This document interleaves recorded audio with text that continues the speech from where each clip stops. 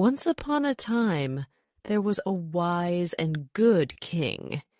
He had only one son, a boy named Delibes. Prince Delibes was a clever young man, and the king loved him very much. One day, the king called the prince to him and said, "Listen, my son, you will be king after I have died. I want you to be a wise ruler, but you will only be wise if you are happy, and you will only be happy if you marry a good and clever woman. So I want you to travel around my kingdom. Look for the best woman you can find and marry her. Then I am sure you will become a good ruler of our kingdom." So Delibes left his father's house, and he began to travel around the kingdom. He went to every town and every village. He met the daughters of rich men and the daughters of poor men, the daughters of nomads and the daughters of hunters. Some of them were beautiful, but they were stupid. Some were wise, but they were ugly. He couldn't find the perfect girl. He spent many years traveling. He didn't look like a prince anymore. His clothes were old and torn. His shoes were broken. One day, the tired prince lay down to rest under a tree. It was the middle of the day, and the sun was high in the sky. His food was finished, and he was very hungry. He fell asleep. When he woke up, he saw a girl. She was looking after her father's sheep. Delibes looked at her. She was the most beautiful girl he had ever seen. He wanted to speak to her, but he couldn't. "What's the matter?" the girl said. "You look hungry. I have only a little bread with me here, and you can have it if you like." She took out some bread and gave it to Delibes. He ate it hungrily. "Thank you," he said. The girl started to walk away. Delibes wanted her to stay. "Have you seen my camel?" he said. "No," the girl said. "I haven't seen a camel, but a blind one has passed this way." "Really?" said the prince. "And this camel had no tail." "How do you know?" asked the prince. "And there is a wound on its right side," the girl said. The prince was very surprised.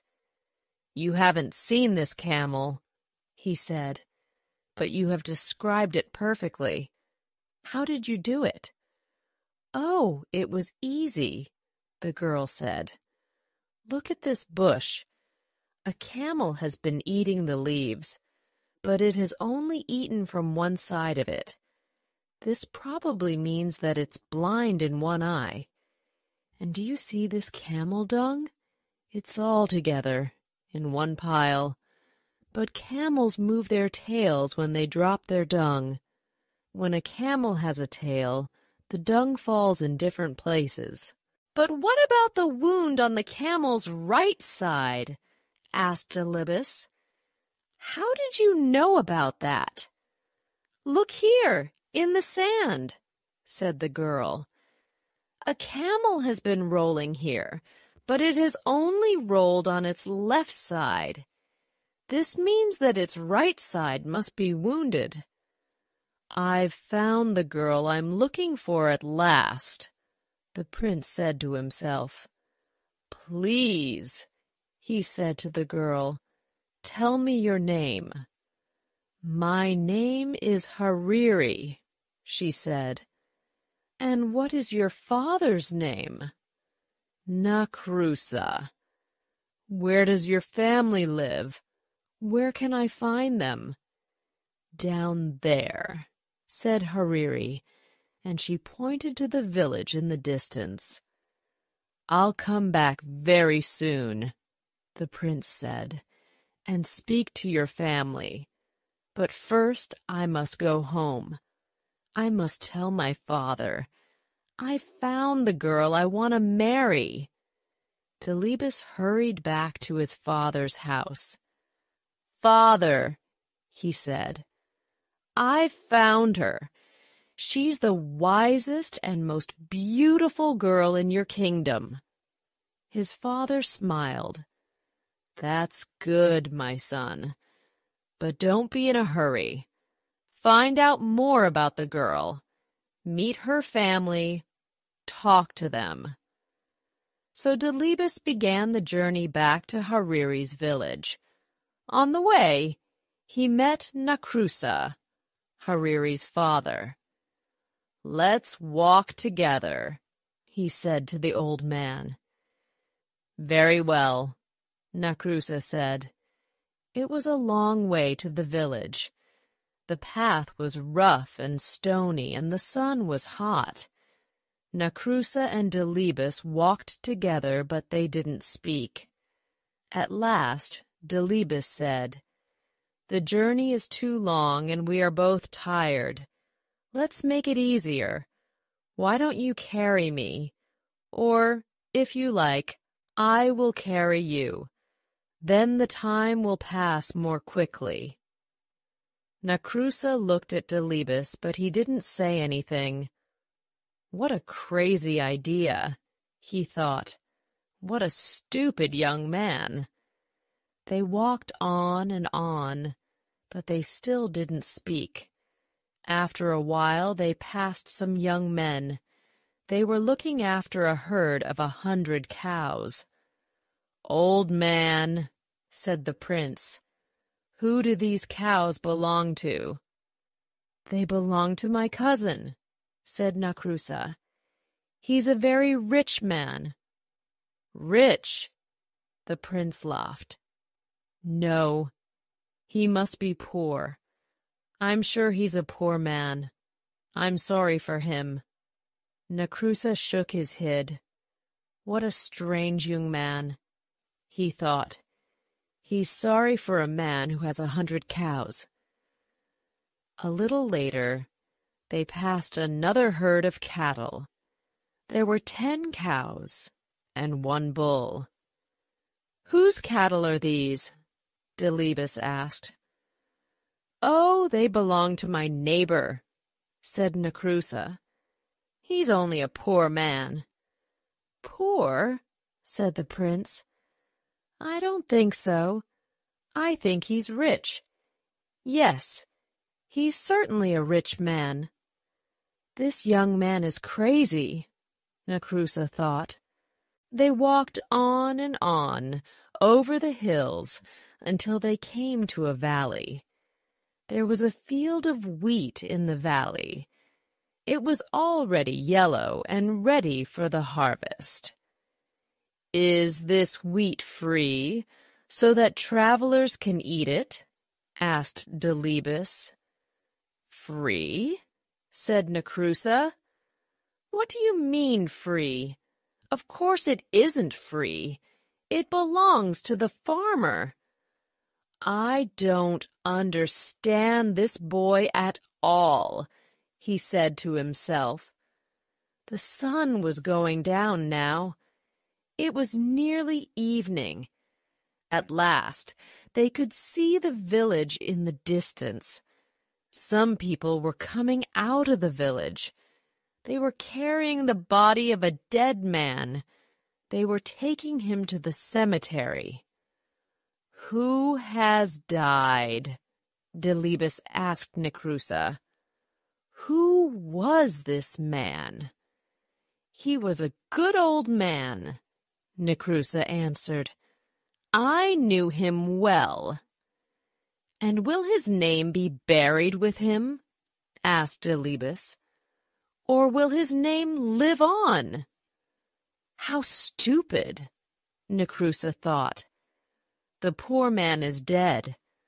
Of course his name dies with him. It won't be used again. He said nothing.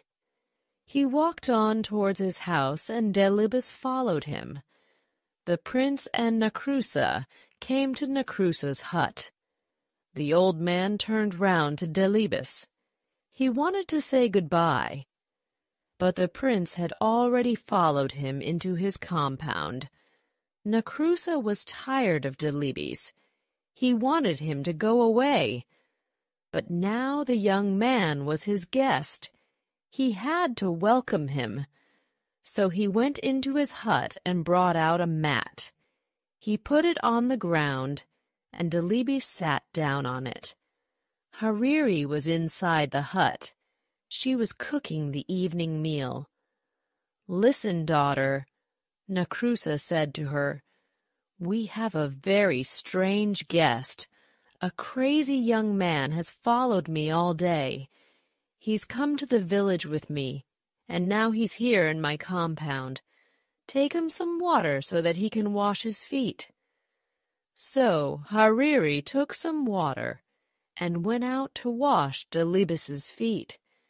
He was very happy when he saw her. She smiled at him, and his heart jumped. She was even more beautiful than before. "Why don't you put your feet on the mat?" she asked him.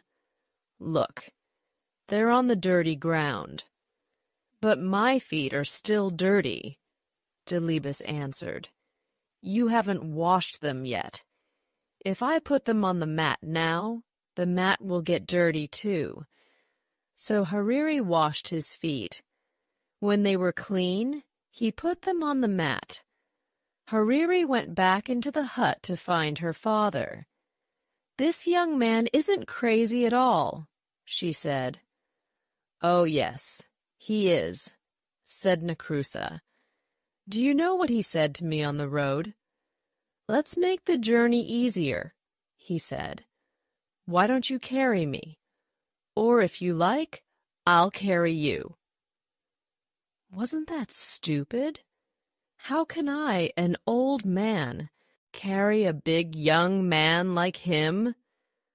"But, father," Hariri said, "you don't understand. He meant that the journey was long and boring. He wanted to make it interesting. When he said, 'Why don't you carry me?' he meant, 'Why don't you tell me a story?' And when he said, 'Or if you like, I'll carry you,' he meant, 'Or if you like, I'll tell you a story.' In that way, you could help each other along the road." "Well, anyway," said Nacrusa, "that wasn't the only thing. We passed a big herd of 100 cows.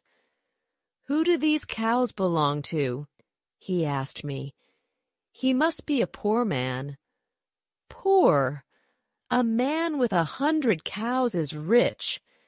Then later we passed a small herd of 10 cows and 1 bull. "Who do these belong to?" he said. "Oh, he must be a rich man." Now, isn't that crazy? "No, father," Hariri said.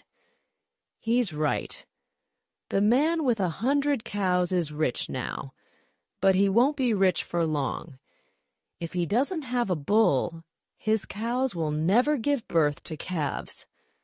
After a while they will all die, and he'll be poor again. But the man who has a bull as well as 10 cows will soon be rich. His cows will all have calves. He'll have more and more cattle every year." "You haven't heard it all," Nacrusa said. "We passed a field of wheat.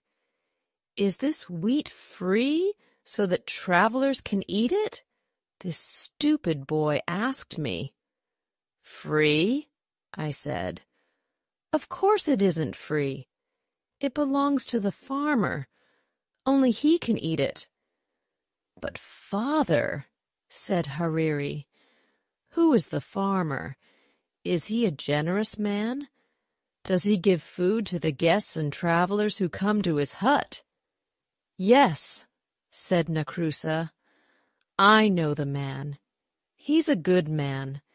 He's always kind to guests and travelers." "And does he ask them to pay for their food?"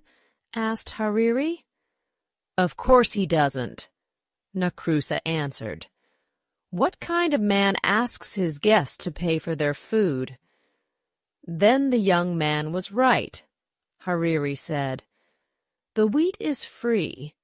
Travelers can eat it without paying." "Well, perhaps," Nakrusa said. "But listen to this. While we were coming into the village, we passed a funeral. A crowd of people were taking a dead man to the cemetery. And do you know what this poor fool said? Will his name be buried with him, or will it be used again?" "Oh," said Hariri, "that's easy to understand. He was asking you if the man had a son. The father's name lives on in his son. It's not buried with him. It's used again and again." Nakrusa was tired of talking to his daughter. He went to talk to her uncles. "My daughter's crazy," he said. "You have seen that strange young man sitting outside my hut. He asks all kinds of stupid questions. But my daughter likes him." "Does she?" said Hariri's uncles. "That's good. Your daughter isn't a child now. She must get married soon. Why don't you let her marry him? He looks like a good man to us." "Oh, very well," said Nakrusa. "But it's all so strange. I can't understand it at all. They're both crazy." Hariri heard her uncles and her father. She was very happy. "He's so handsome," she said to herself, "and so clever. He's the best young man I've ever seen." Delibes was still sitting outside the hut on the mat. He heard Hariri's words. He was very, very happy. The wedding was soon arranged. Delibes hurried back to his father, the king. "Hariri is a wonderful girl," he said. "The best girl in all Afar." "I am very happy for you, my son," the king said. "Send camels and cattle for the feast. Take some servants and all my armed men. Go to her house and marry her. Then bring her back to the palace." "Oh, no, father," said the prince. "She doesn't know that I'm the king's son. I don't want to tell her yet. I won't take any armed men with me. When I go to her house, I'll take only one servant. She'll think I'm a poor man. If she marries me, I'll know she really loves me." The king smiled. "Very well, my son," he said. "Go, but come back soon. I want to meet my new daughter." It was a long way from the king's house to Nakrusa's village. The prince and his servants started their journey early in the morning, but they walked all day. The sun rose higher and higher in the sky. It became hotter and hotter. "I'm very hot and very, very thirsty," Delibes said. "I must have a drink." "That's all right, sir," the servant said. "Look, we're coming to a water hole. You'll find some water there." They came to the water hole, and Delibes looked down into it. The hole was deep. The water was a long way down. "Climb down and fill my water bottle," Delibes said to his servant. "Oh, no, sir, I can't do that," the servant said. "I don't want to fall and break my neck." So Delibes climbed into the water hole himself. He drank the cool, clean water and filled his bottle. Then he looked up at his servant. "Pull me up," he shouted. But the servant laughed at him. "Pull you up?" he said. "Why? You fool. I'm going to be the master now." He picked up a big stone and lifted it above his head. "He's going to throw it down and kill me," thought Delibes. "Wait a minute," he shouted. "Don't kill me. You'll never escape. Someone will soon find my body. They'll tell my father, and he'll send his men to kill you. I've got a better idea." The servant put the stone down. "What do you mean, a better idea?" he said. "We'll change our clothes," said Delibes. "You take my clothes, and I'll take yours. You can be the master, and I'll be the servant." The servant laughed. "That's a stupid idea," he said. "If I pull you out of the water hole, you'll kill me. I know you will." "I won't kill you, I promise," said the prince. "And I won't tell anyone that you're my servant." The servant picked up the stone again.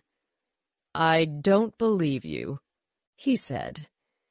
"Get ready to die." "Very well," the prince said. "But don't you want to marry the most beautiful girl in Afar? How will you find her father's house? Only I know the way." The servant thought for a moment. "Do you really promise?" he said. "You won't kill me. You'll be my servant, and I'll be your master?" "Yes," answered Delibes. "You know me. I always keep my promises." "All right," the servant said, and he pulled Delibes out of the water hole. They changed their clothes. The prince took the servant's, and the servant took the prince's. Then they walked on along the road. At last they came to Nacrusa's village. Everything was ready for the wedding. The women were cooking a wonderful feast. Guests were arriving. People were singing and dancing. Hariri couldn't wait to see the face of her dear Delibes. She looked out of her hut, but there was the servant, dressed in Delibes's clothes. "This man isn't my husband," she said. "I've never seen him before." "Don't be a fool," her father said. "Look at his clothes, his dagger, and his shoes. He was wearing them when he came here before." "But my husband is a clever man," said Hariri. "This man looks like a fool. Let me ask him some questions." "Oh, very well," Nacrusa said. "But be quick. The guests are waiting. The wedding must begin." So Hariri came out of her hut and spoke to the servant. "Tell me," she said, "what is the heaviest thing a man can carry?" The servant frowned. "The heaviest thing?" he said. Let me think. A camel's heavy. No. A fallen tree is heavy. Ah! I know. A grinding stone. Yes, a grinding stone is the heaviest thing." Hariri looked behind the servant. Who is that man standing under the tree? She wondered. "Here's my next question," she said. "What is the sweetest food in the world?" "The sweetest food," the servant said. "The sweetest food. Yes, I know the answer. The sweetest food is honey. Hariri was watching the man under the tree. He was coming towards her now. "I have one more question," she said to the servant. "What is the most beautiful smell in the world?" The servant shook his head. "What a stupid question," he said. "Flowers have the sweetest smell. Everyone knows that."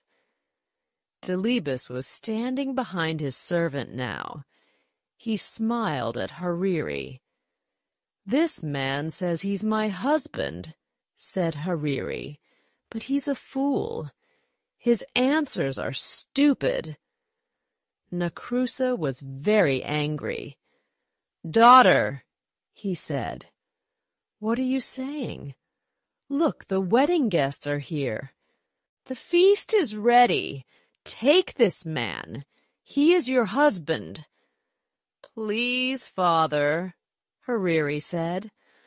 "I can't marry a fool. Let me talk to his servant." She looked at Delibes. "Did you hear my questions?" she asked him.